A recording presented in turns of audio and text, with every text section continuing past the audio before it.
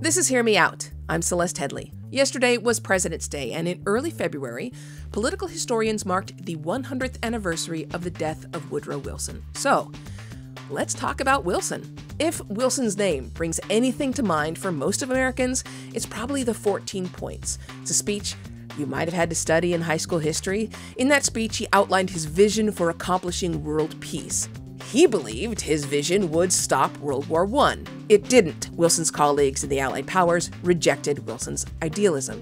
But Woodrow Wilson was a man of many ideas. Some of them worked and changed the face of American government, probably for the better. But he's now largely reviled as a racist by liberals and a tyrant by conservatives. So on this 100th anniversary of his death, is it time to reassess Woodrow Wilson? If you graduated from college within the past dozen years, here's a bunch of things you do not know. And your parents and grandparents thought these things were important, and they were right. David Frum of The Atlantic joins us in just a moment. Stay with us. Welcome back to Hear Me Out. I'm Celeste Headley. American citizenship is one of the very basic requirements you must meet in order to become president. The earliest presidents, like Washington, became citizens when the Constitution was ratified. A small handful since then have been born to mixed citizenship parents. But two presidents were at one time citizens of the Confederate States of America. The first was John Tyler, who joined the Confederacy after he served as president. And the second was Woodrow Wilson, son of the South from toddlerhood until he went to Princeton in 1874. His father, Joseph Wilson, was a Presbyterian preacher in Georgia, and Wilson was the last president born into a slave-owning family. The Civil War ended when Wilson was 11 years old, and he became president when he was 57. As a politician, his legacy has become complicated. On the one hand, he was virulently racist, very much a product of the Confederate South, but he did have a productive presidency. He created stuff like the Federal Reserve and the FTC. There's a piece in this month's issue of The Atlantic that argues we have written off or even canceled Wilson, and it's time to take another look at this man, lest we forget what a great president really looks like. Our guest is David Frum, a commentator and staff writer at The Atlantic. Welcome. Thank you so much. So, let me have you give us the sort of elevator pitch of your thesis here. The reason why you want us to reconsider Wilson, acknowledging that he was horribly racist, is what? Why do we study the lives of human beings at all? We could tell history as laws passed, reforms initiated, measures adopted. We could leave the personalities out, and a lot of historians do, and say that his personalities are distracting. We study personalities and the personalities of leading people because we think there are lessons there. And every human being is flawed, those of yesterday and those of today. Many of the attitudes that prevail today will seem absurd or malicious or dangerous 100 years hence. We study people in order to teach. So what can we learn from the life of Woodrow Wilson? Well, you and I are speaking on a day when the Congress of the United States looks like it is about to formally cut off the already suspended aid to a democracy, a fellow democracy, Ukraine, as it's invaded by Russia. And many Americans say, well, what has any of this to do with us? Who cares what happens to other countries far away? We're safe here at home. We don't need to worry about the security of others. The idea that the United States would find its security through cooperation with like-minded nations was an idea that was brought to American life by Woodrow Wilson. Woodrow Wilson was not the first president to lead a strong foreign policy. It's President McKinley had fought the Spanish-American War. President Roosevelt was, of course, Teddy Roosevelt, very assertive. But Wilson was the first to say that the United States could find more security by cooperating with others. That's an idea that is very much in danger now. And in the generations that remembered World War II, Wilson's life was taught as a life of flawed, but bold and heroic endeavor in order to try to bring America into the world. He failed to a great extent in the last years of his presidency. He was struck down by a stroke in October 1919 and left almost paralyzed. The people who wrote about him, the most famous book about him was written by another president, Herbert Hoover. It's called The Ordeal of Woodrow Wilson, and it told the story of this kind of martyrdom and a lesson for the future Americans of 1947 do not repeat the mistakes of the Americans of 1919. Step into the world and uphold the security of the world. Wilson gave his life for that ideal. You should honor it. We're losing sight of that now. And I think that stand is something that I think is very important to renew. Let me jump in here real quick, David, because, you know, for a long time, probably for most of the time since Wilson's death, he was seen as a heroic character. Yeah. I mean, maybe not martyr. Heroic, but admirable. He was seen as a reformer. Yeah, he was seen as an internationalist. Yeah. He has we can't even number the institutions that bear his name.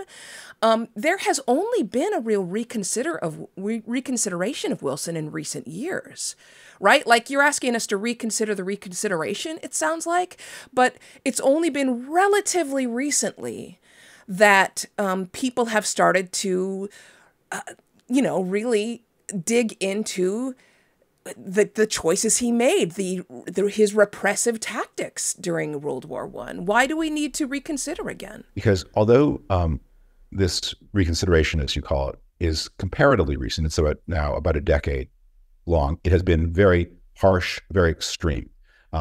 It is not just that people are publishing books saying, here are aspects of Wilson's life that got less attention at one point, never zero, but less. Is that there used to be, as you say, many things named after him. His name is coming down from high schools across the country. I have lost track of how many high schools have taken his name off. The Princeton University, which is a university he raised from being a kind of genteel finishing school to a great educational institution. It had two major things named for him. Both are gone. Here in Washington, there's a thing called the Woodrow Wilson Center. It's chartered by act of Congress, so they can't just drop the name because they have to rewrite the charter. But they've effectively removed the name from all of the activities of the Woodrow Wilson Center, and they call it the Wilson. They certainly dropped the Woodrow. And look, the question here now: when you talk to people who have been recently college educated in the United States, there's one thing about Wilson they know, and only one thing, and they know that one thing, by the way, much more than it was true. They will say things like, they say that Woodrow Wilson did things that happened while he was president. Wilson was in many ways would often be quite a passive president. So it wasn't Wilson who resegregated the civil service. It was done during the Wilson administration, and he allowed it to happen and didn't intervene, but he was not the driver. So there's this one thing that people know. They think, because I know that one thing, or think I know this one thing, therefore I don't need to know anything else. And so I think the reason I wrote this piece in the particular way I did was to say, I am going to reckon with the full record. I mean, as you will see, the piece talks about Wilson's racist attitudes. It talks about the segregation, the more formal segregation, because it had existed before, but the more formal segregation of the civil service. It talks about the spasm of repression that swept across the country in the last year and after the First World War. Wilson was an invalid during part of that period, but it was on his watch. He was responsible. He didn't resign. So you know all those things. But if you graduated from college within the past dozen years, here's a bunch of things you do not know. And your parents and grandparents thought these things were important, and they were right. You know, it's difficult for me. You know, I come from a Black and Jewish family. And for me to reconsider and start to focus in on the things that Wilson did well reminds me too much of the effort to focus on, say, the good things that Robert E. Lee did, or the good things that any other racist person did. I mean, we're talking about a man, Wilson, who resegregated the federal government, whose moral diplomacy policy is still impacting Central America in a negative way, a man who refused to sign the Treaty of Versailles. I mean, why... There are so many people whose record is less complicated. Well, Wilson didn't refuse to sign the Treaty of Versailles. The United States Senate, he promoted the Treaty of Versailles, which was a flaw. He did some bad jobs negotiating the treaty. It wasn't the treaty that he should have brought home. And then I should have said he was not able to get the support he needed. Yeah, and the United States Senate failed to ratify it. And again, there's a lot to criticize about Wilson's peacemaking. Wilson was a man of words. He thought like a lawyer, so he never understood the economic and financial aspects of making the peace, there's a lot to criticize. But look, when you say you have this experience and it leads you, the whole point to studying history is to be brought out of your own experience. It's the great Roman philosopher and political theorist Cicero said, to be ignorant of the world before you were born is to be forever a child. A child judges by himself or herself. As we achieve the more tragic status of emerging into the world, we learn things were different. Other people had different views. And we also, it's very salutary to say, here are great people, and they saw the world very differently from us. Maybe we have something to learn from them. Maybe we are less all-sufficient. Maybe we are should be less certain about ourselves. And maybe we should have our perspectives widened by confronting very different times and places. But in the case of Woodrow Wilson, it's not a story of unbridled success. And it's not a story, by the way, of a completely admirable human being. I talk a lot. I'm pretty interested in the period and the personalities. I've never found him an attractive personality compared to some others. But that doesn't make his achievements less. And that doesn't mean that we should study him with dishonor, because we should honor what he accomplished, because those accomplishments are needed now, especially when we are his great achievements, in my opinion, were the United States turned in 1861 to keeping out foreign goods under the Republican domination of from the Civil War that lasted from the Civil War through the Great Depression. The United States was mostly a protectionist country. There's an interval under the Democrats from 1913 to 1921 when the United States traded in freedom. And that was good not just for American consumers who got cheaper goods, but it also offered the only hope of peace after the First World War. After the First World War, which left Europe a ruin, left the countries in debt, they needed to export to the United States, to buy food, to finance Reconstruction.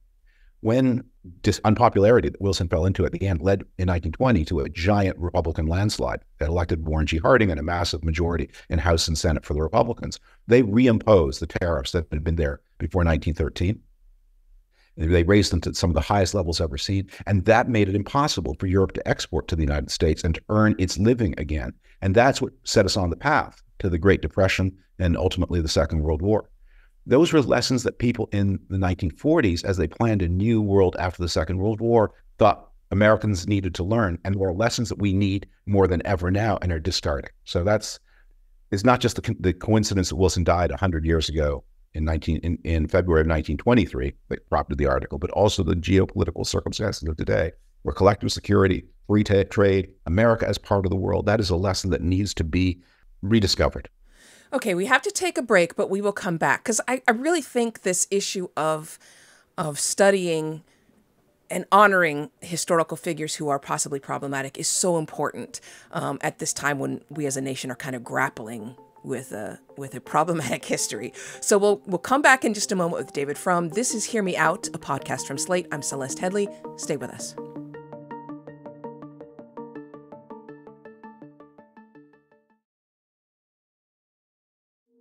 The history of HIV and AIDS is the history of people who were told to stay out of sight and who refused to do so.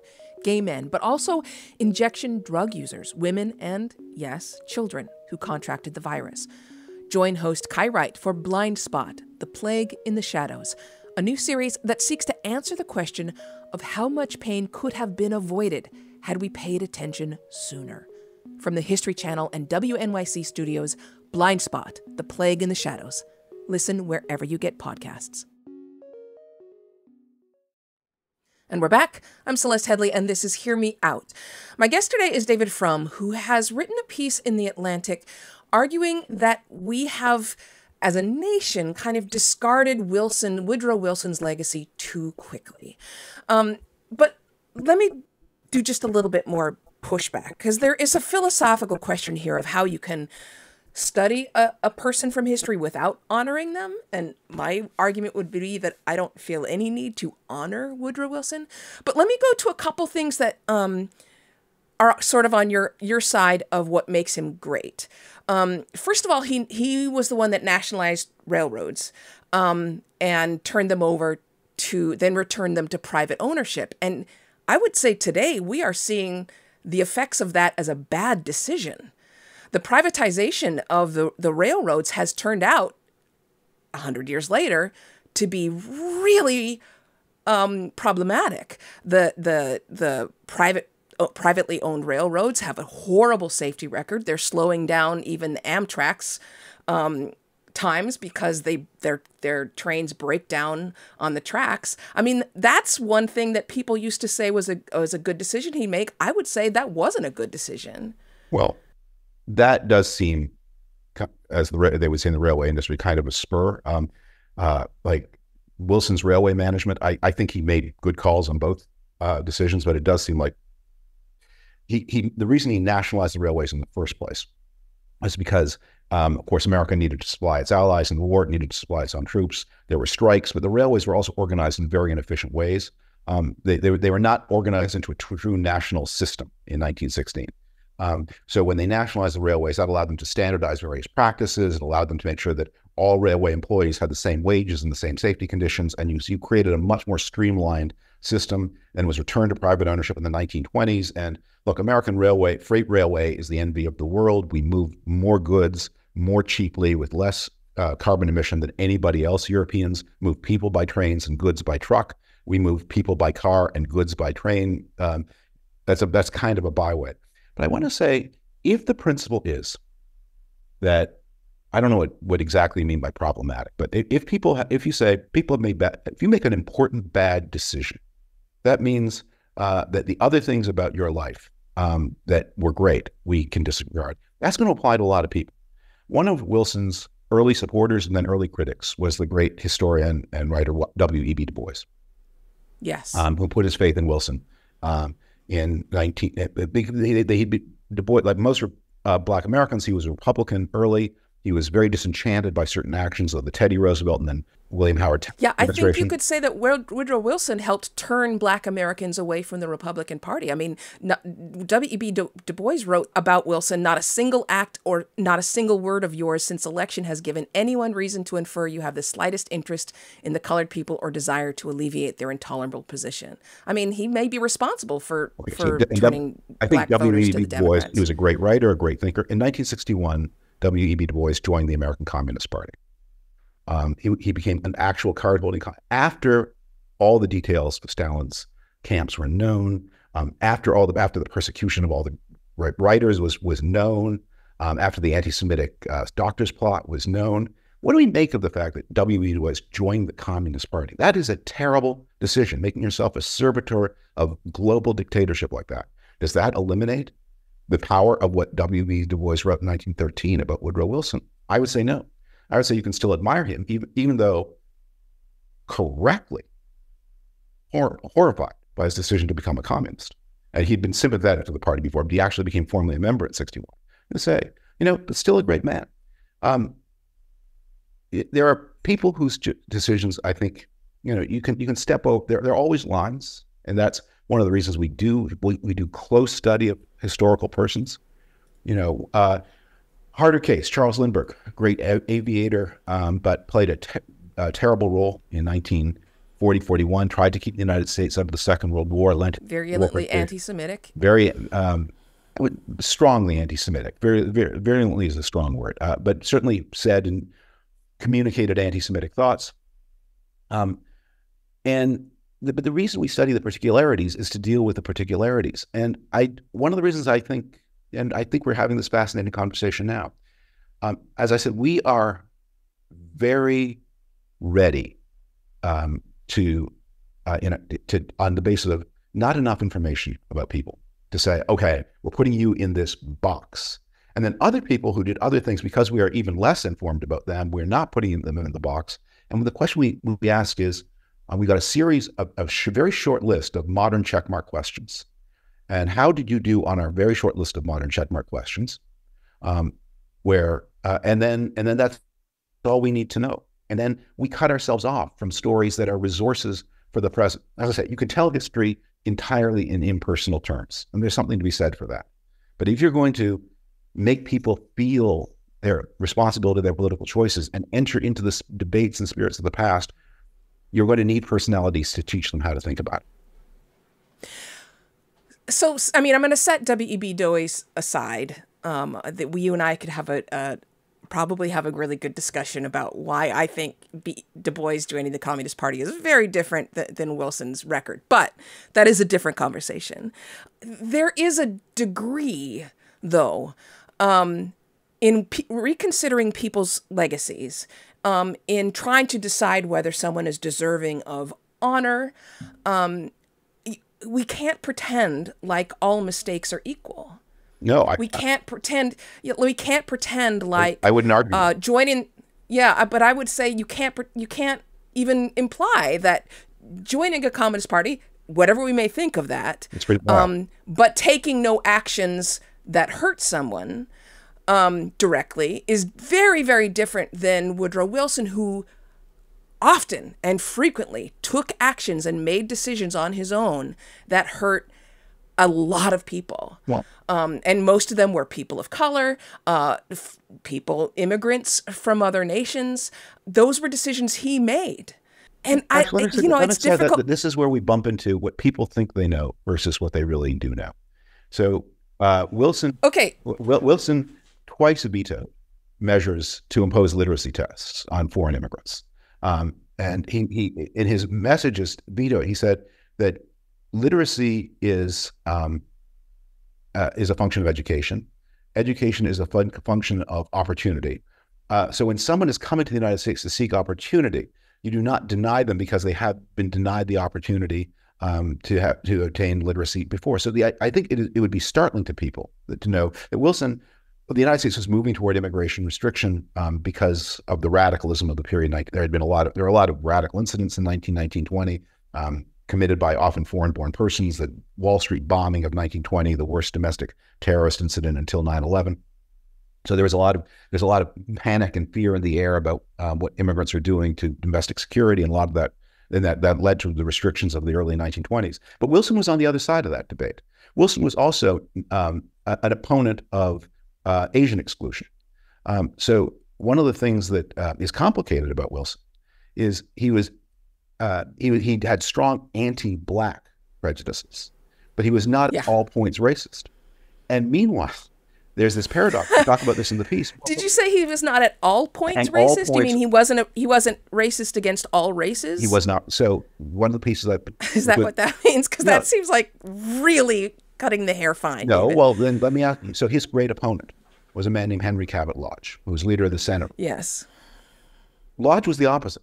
Lodge was not an anti-Black racist. In fact, Lodge wrote in the 1890s the most comprehensive bill defending Black voting rights that the United States would see between the 15th Amendment and the Civil Rights era, the Lodge Bill of 1890 or 91, I now forget. So it was and had it been passed, the history of the United States would have been a lot happier. So Lodge was a passionate advocate of Black voting rights. He was also a virulent anti-Semite, and he was ferociously anti-Catholic. And he defended the lynching of Catholic immigrants to Louisiana. So there's someone who was an ally of Black America and an anti-Catholic and anti-Jewish bigot. That kind of thing used to happen a lot in the United States. And so when we enter the past, one of the reasons that makes the past interesting is you enter a different world where politics is organized in different ways. And understanding that world and how it was possible that the politics of 1900 could be organized so differently, not the reverse, but just completely a different map. That will make you a better citizen of the world of 2020 because you'll understand things have been different in the past. They might be different in the future. And I understand my country in a way that if I just say, here are the negatives and this is it, and this is all I need to know, you will not be so informed a citizen. So I read the book that you probably read as well, American Midnight, about the Wilson years. And I went back to it and I pulled out a quote from that book. And I want to read it to you. By some measures, and certainly in many quarters of the American left, the years 1917 to 21 have a special place in infamy. The United States during that time saw a swell of patriotic frenzy and political repression rarely rivaled in its history. President Woodrow Wilson's terror campaign against American radicals, dissidents, immigrants, and workers makes the McCarthyism of the 1950s look almost subtle by comparison. And look, every human being on the planet has unconscious bias. All of us. We judge people based on all kinds of things unfairly, and unconscious assumptions we make about other people. Someone may not be anti-Black racist, but they may discriminate against those who are overweight. Someone may not be anti-Semitic, but they may discriminate against people who are not tall. I mean, we've rarely had presidents who are less than 6 feet tall. So, like, to talk about the different biases some people had, for me, is not the point. We're talking about a president who was a vocal. Wait, let me finish. Let me finish. Who, again, resegregated the federal government. One of my ancestors was working for the Railway Postal Service at that time, and he lost a great deal of that contributed to the massive income gap between Black and white workers. It eroded a lot of the gains that were made during Reconstruction. He also, although he criticized the means that they were using, he was a vocal defender of the KKK.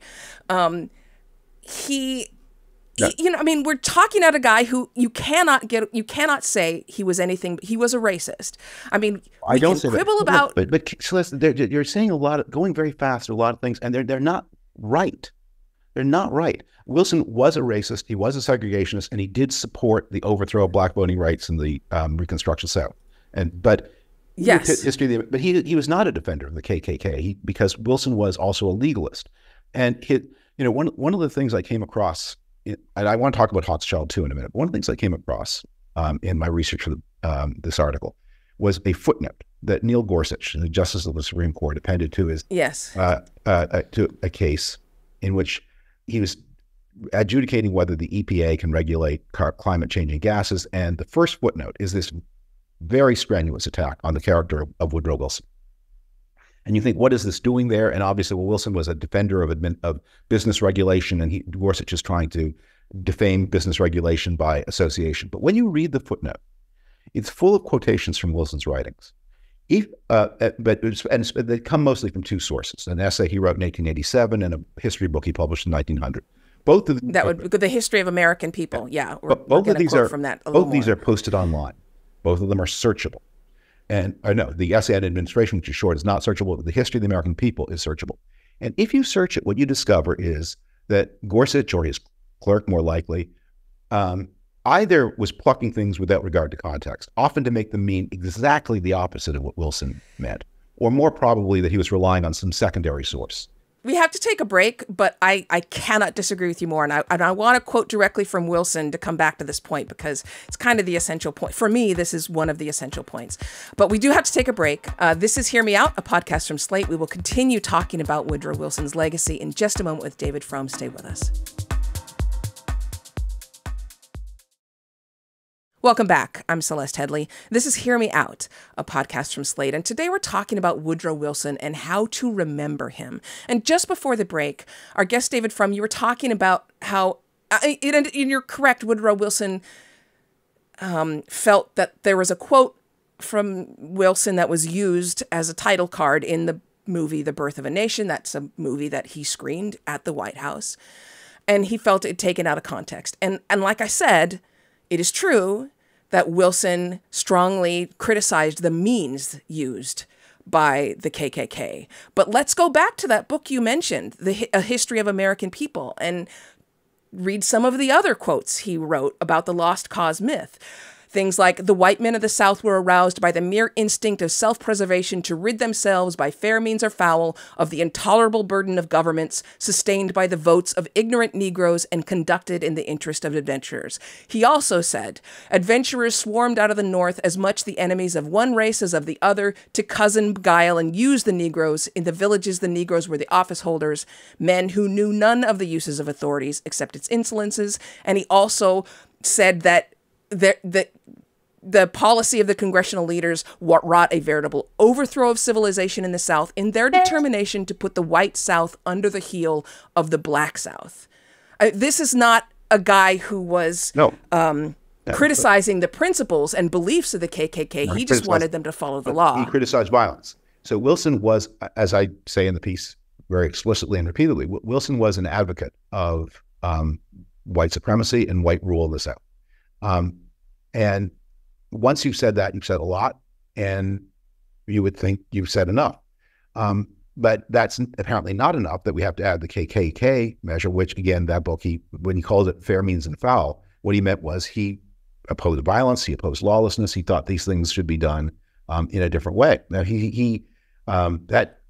that was white supremacy. He was a believer in that. And and there are many other instances. I mean, when he was taking the United States into the First World War, one of the things he worried about was that the war in Europe would empower non-white races to assert. He said that in his cabinet meeting. I didn't quote that in the piece. There wasn't room for everything, but that was part of the way he thought. That's part of the record of who he was, and that is the dishonor along with the honor. But it is never quite enough. We talked about this book by Hochschild, and I did read that book very carefully, because one of the things I read it for was, of the things that Hochschild is talking about, which of them were executive presidential actions? And one of the things you can, the book is quite, it steps from one foot to the other quite a lot. It'll tell some horrible story about some terrible abuse that happened in some place against typically a labor organizer. And then we pivot to what, but it's never quite clear how these parts connect. One of the reasons Wilson opposed entry into the First World War as long as he did, and from the point of view of some of his opponents too long, was he often said, if we go to war, there's going to be a mood of hysteria unleashed in this country. Wilson, one of the things we choose to forget is how much mob violence was associated with all the wars before the First World War. The American Revolution was a war in which all the things that you write about in America, that are written about in American Midnight, the attacks of neighbor upon neighbor, murder, lynching, that all happened in 1776, 1777, 1778. We choose not to remember it, but it did. It happened in both North and South against other people. The guerrilla wars in Missouri and North Carolina, and these were wars of terrorism that Americans fought against each other. Again, we choose not to remember that. But Wilson knew that history of what war has, until the American state got a lot stronger, what wars unleashed in American society. And that's one of the reasons he dreaded the First World War. It did unleash terrible repression. And then when Wilson was incapacitated in October 1919, and the prize of the next presidency opened, other ambitious players who were seeking the presidency began to ride it. And then you get this story of Mitchell Palmer, who was Wilson's attorney general, who was a Quaker, a pacifist, had opposed entry into the First World War for pacifist reasons. His house was bombed. His children were put at risk, and he had this kind of snap where he became then a very repressive figure and led a lot of these actions with his associate J. Edgar Hoover at a time when Wilson was non-functional, and he should have resigned. By the way, that's another negative mark against him, that he should have quit when he had his stroke, and he didn't. And his vanity and his ego and his craving for power, those are all parts of the legacy. But I want people to judge in an informed way, and I think there's this kind of bandwagon effect where, because Wilson is one of the safe free fire zones in American history, that you can write a book like American Midnight and not count on a lot of hard questions not being asked by the people who read and review it.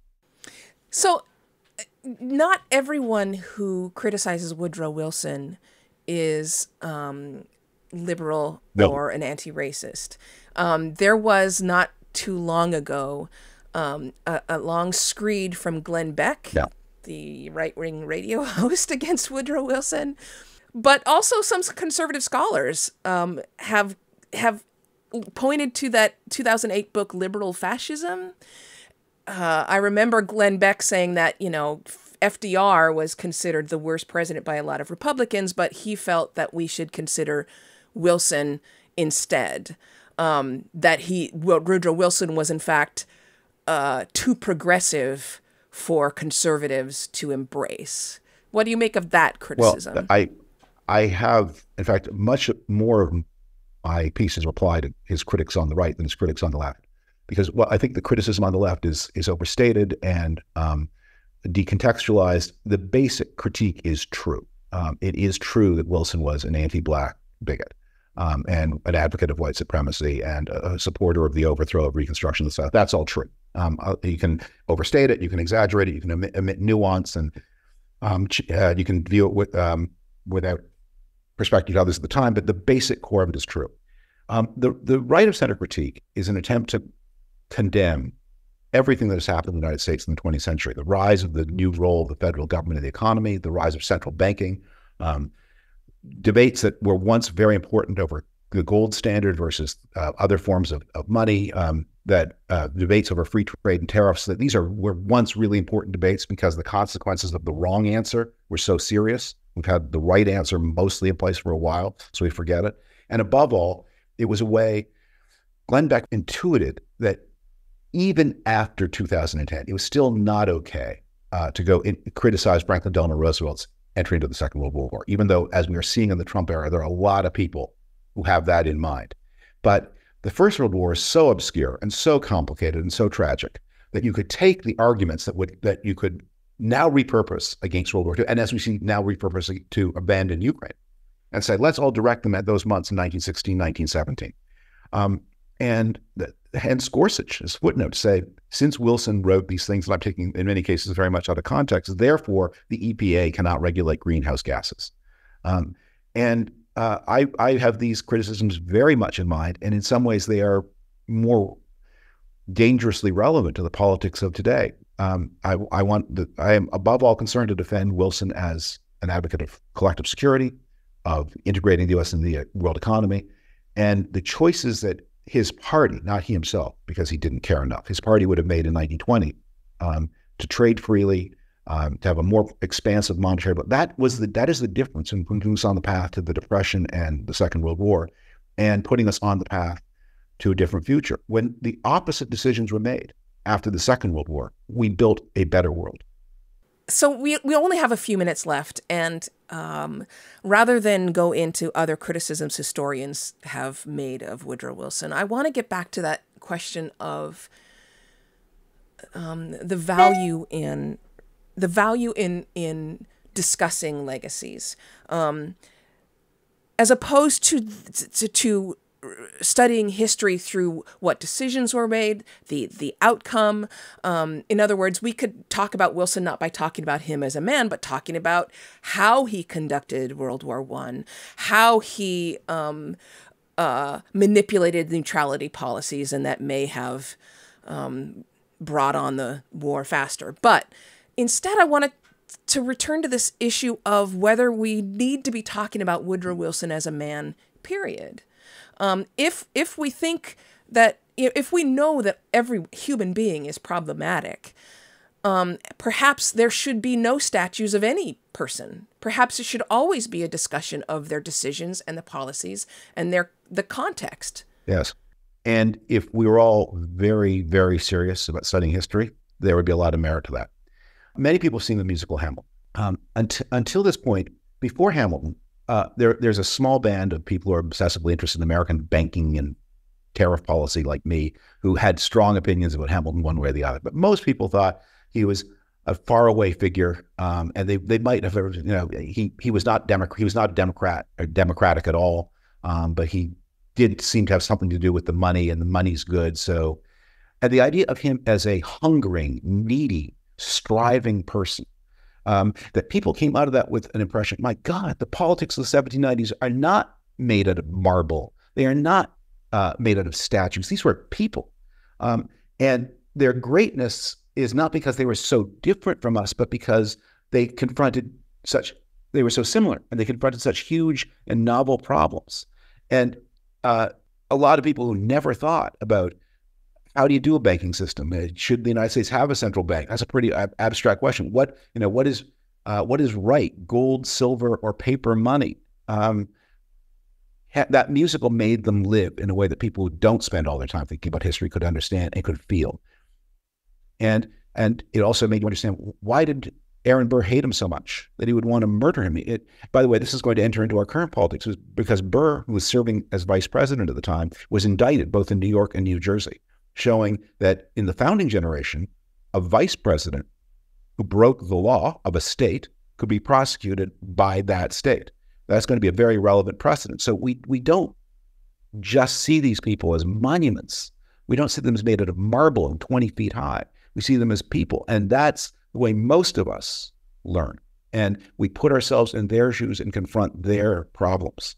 And we also understand that things that happened a certain way didn't have to happen that way. They could have happened other ways, sometimes better, but more often worse. And we develop our human sympathy. And that, I think one of the things that we've been seeing is the tenor of our times is not a lot of human sympathy. People are problematic, therefore they're bad, therefore they're dead. And and whatever your quadrant of American culture is, that's how you tend to see it. And I think other generations have valued human sympathy more than ours does. It's a quality I value a lot. Just to enter into the problems and just understand things were so hard. There's a passage in the Aeneid where they describe some terrible thing that the hero Aeneas has to do. And the poet comments, "So hard and heavy a task was it to found the city of Rome." Well, it was a hard and heavy task to found the United States too. And if we enjoy the goodness and greatness of the country, and I hope we do, we owe a backward glance of thanks to the people who gave us what we have.